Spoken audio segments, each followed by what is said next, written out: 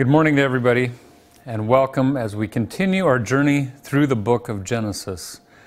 And we've come up to Abraham's greatest test, towards the end of his life. And we will be reading from Genesis 20 to Genesis 22. So if you have your Bibles, pull them out, and we'll journey together as we're starting to wrap up the life of the first patriarch, the father of the faithful. Let's bow our heads for prayer. Dear Heavenly Father, we thank you for this day. Thank you for your blessings of studying your word. Lord, I just thank you that you have blessed us so far, and may you continue to guide us. May the words of my mouth and the meditations of my heart be acceptable in your sight, O God. In Jesus' name we pray. Amen. So we left off Abraham right after the destruction of Sodom and Gomorrah. And we would think that by this time Abraham had learned from his mistakes, he'd seen his past sins, and he'd repented of them, and he wouldn't do them again.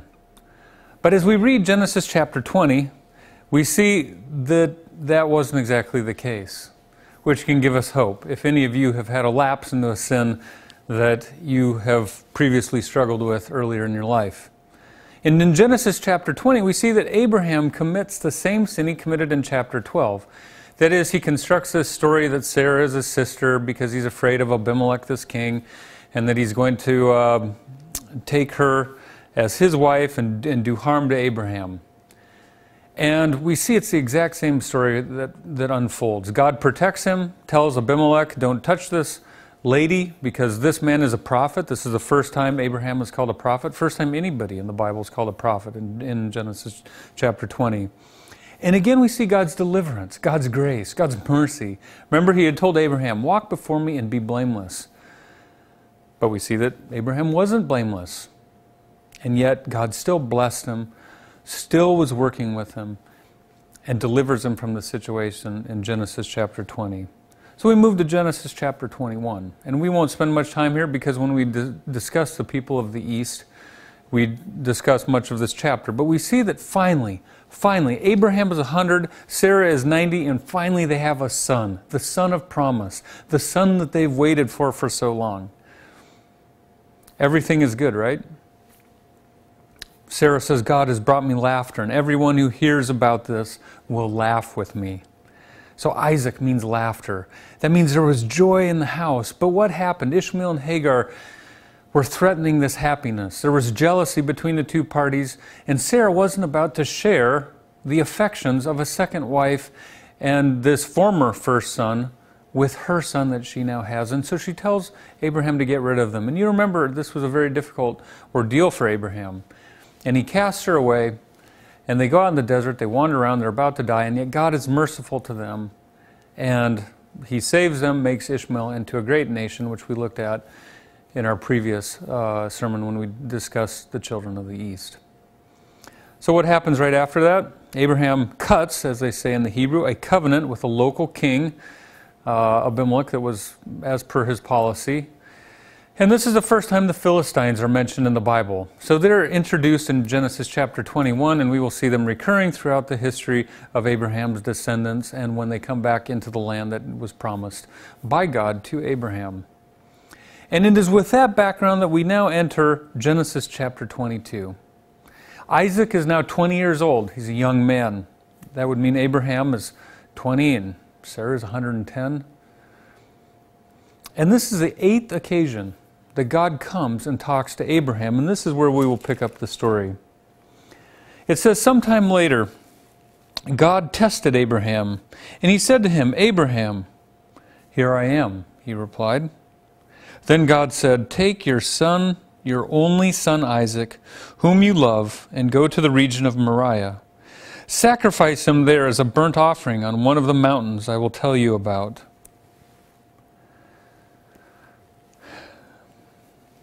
The first verse tells us what? God came to test Abraham. Now, why would he test Abraham? Abraham had already lived a life. Abraham had failed some tests and he'd passed some tests. He'd been faithful. He'd been hospitable. He'd talked with God. He was his agent in delivering Lot. He was interceding for the other nations, which God wanted him to do. And yet we see that he had moral failings as well. He'd concocted this plan with Sarah's help to have Hagar. Twice he'd lied about who Sarah was and had gotten into pretty bad situations with local kings. And so we see that at an age when Abraham was longing just to have peace and quiet, he had done very well. God had blessed him. He was wealthy. He was respected, as we see in these chapters. The local kings came to him and wanted to make covenants with him, and they knew that God was with him. And yet God, at this old age, when finally they had the son they'd been waiting for and everything seemed just right. It seemed like he was going to coast off into the sunset, and what a beautiful story this would have been, that Abraham had been God's friend on earth, and he waited and waited, and he'd had some failings, and yet God was merciful to him, and then finally God gave him the son of promise, and now he could go to his grave peacefully. Even in those days, Abraham was considered an old man at this age. And yet we see that God's severest test came to Abraham in his oldest years. Now, why does God test? Exodus 16:4 says, "The Lord tested the Israelites," later on the descendants of Abraham, "with manna. They were only to gather enough for that day, except on Fridays they gathered twice as much for a Sabbath." This was a test. That is, God was seeing, would they be faithful to Him?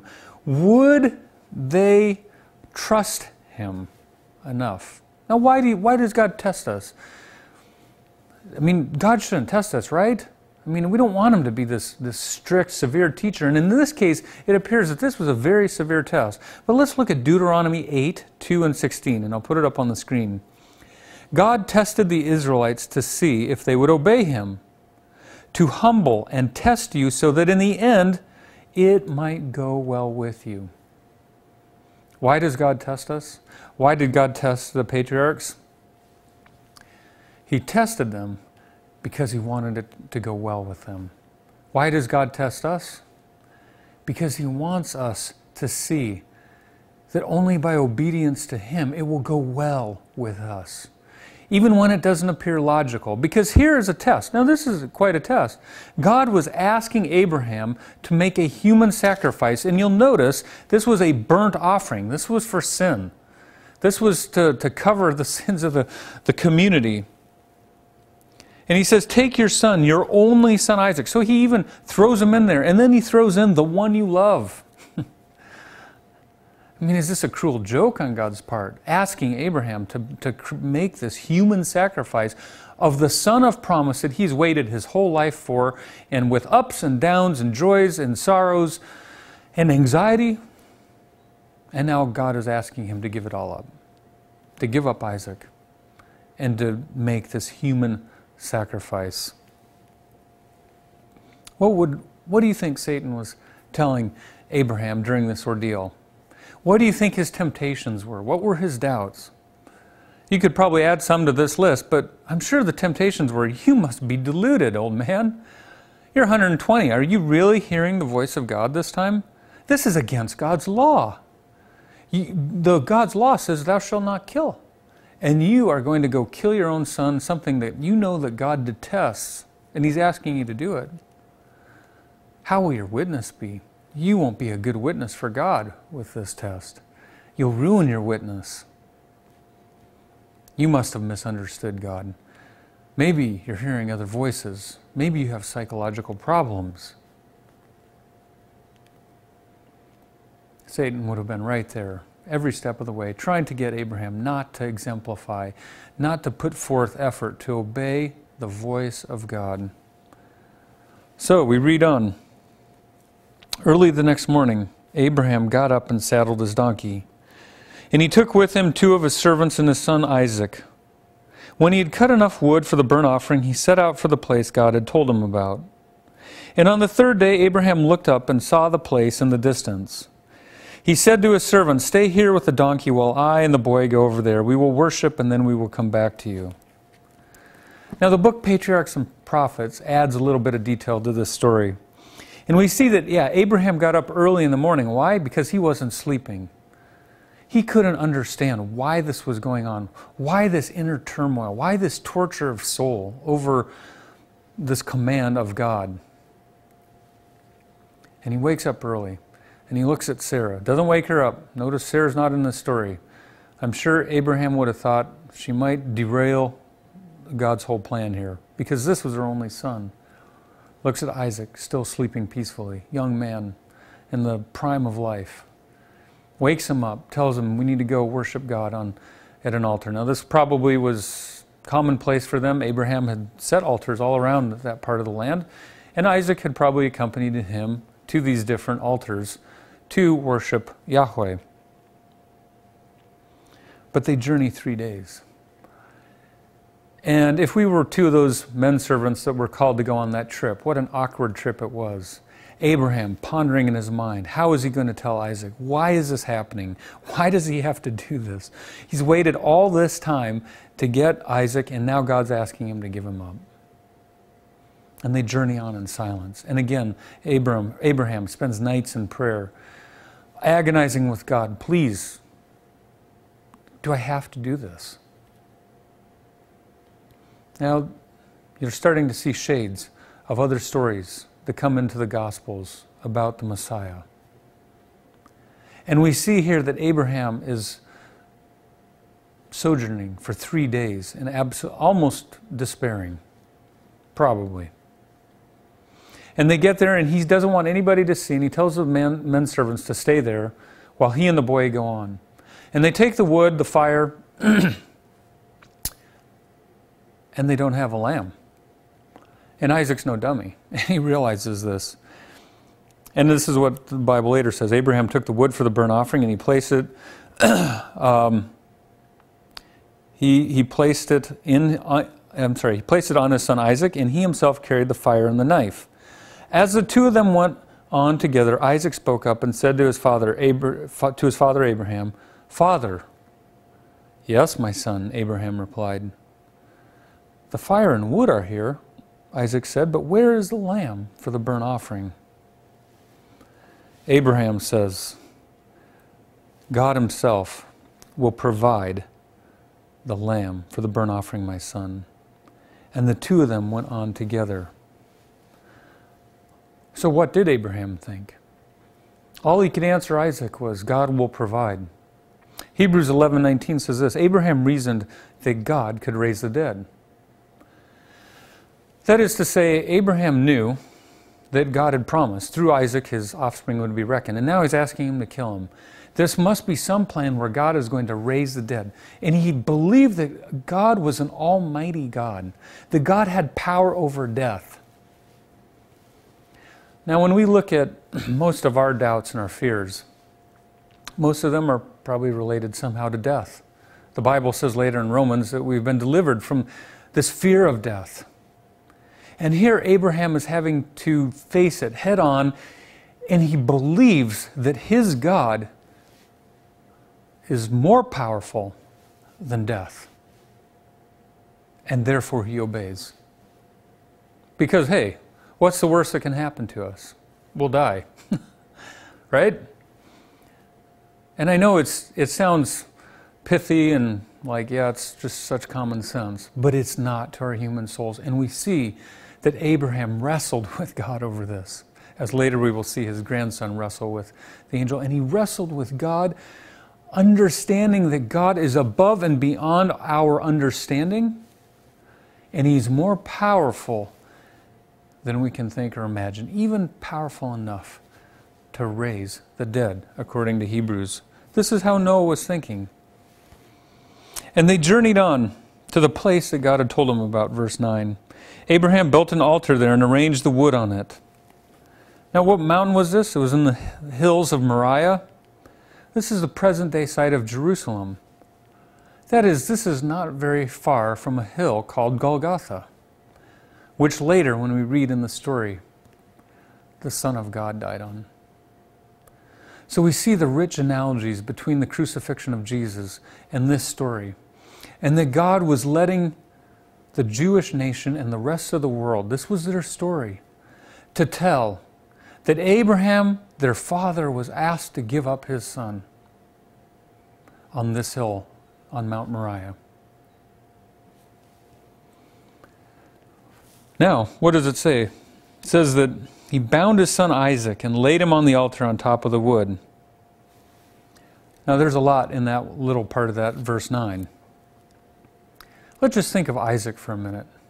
You notice your dad is just not saying anything. He seems incredibly discouraged. This is probably unusual for him. You leave the men servants down. You want to be alone. This is kind of strange behavior. You don't have a lamb. And you get to the top of the mountain and your dad tells you, you know what, son, you are the son of promise, the one I've waited for so long. And now God has asked me to kill you, to sacrifice you. Abraham was exhausted.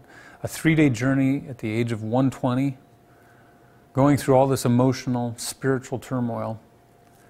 Isaac could have easily overpowered him and ran away and said, Dad, I think you've lost it. You've been a godly man, but I just can't believe that God would ask you to do this. And with terror and amazement, he hears these words, and he's trying to process them.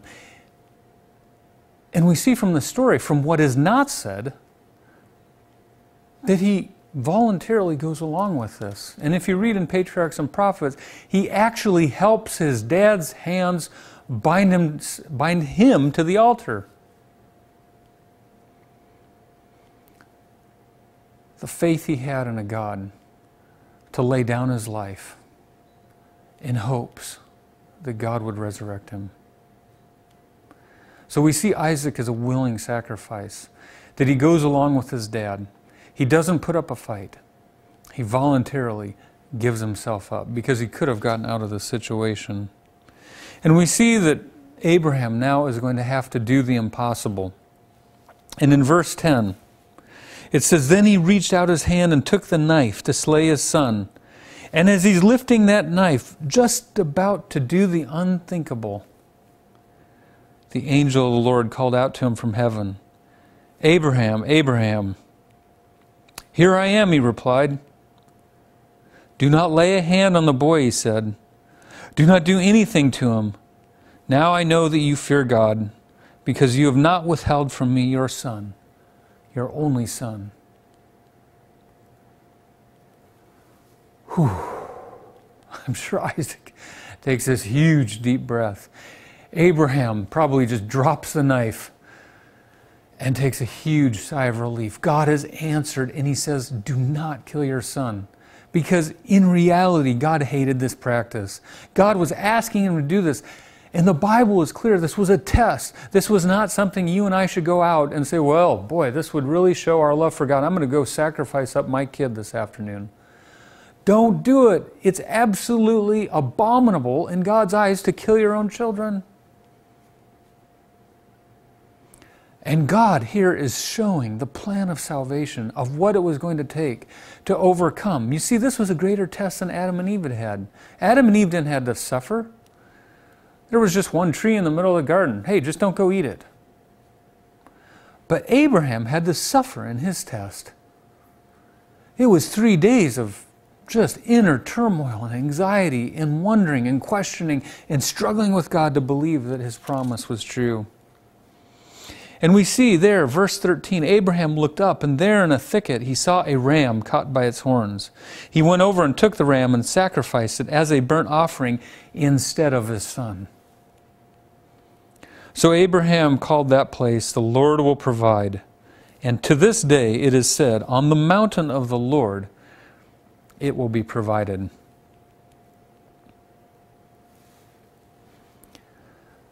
You see, God somehow had to let Abraham and his descendants understand the cost of human salvation. Because if you remember, this is not just a battle going on this planet. This is a battle for the whole universe.